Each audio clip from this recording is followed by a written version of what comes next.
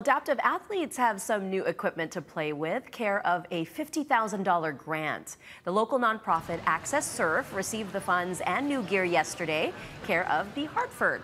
It'll help the athletes continue to do what they love, as sports can be difficult for those with special needs.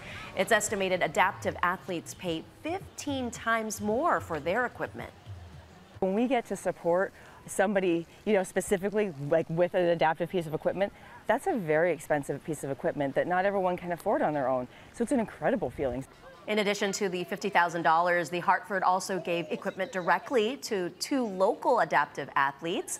The company has donated about 5,000 pieces of adaptive equipment over the past 5 years.